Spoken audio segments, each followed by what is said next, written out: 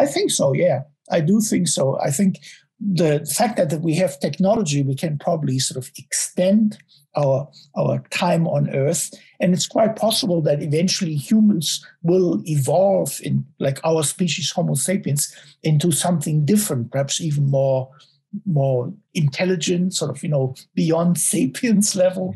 And maybe, if we, for instance, at some point manage to actually get off this planet and settle elsewhere, that there will be a continuation of our species as well, in the form of perhaps some more derived, more advanced form that's somewhere else.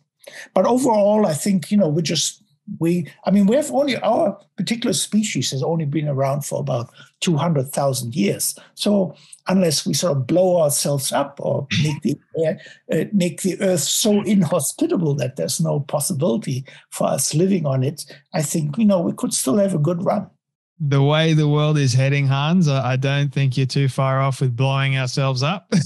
Sadly, yes. Sadly, yes.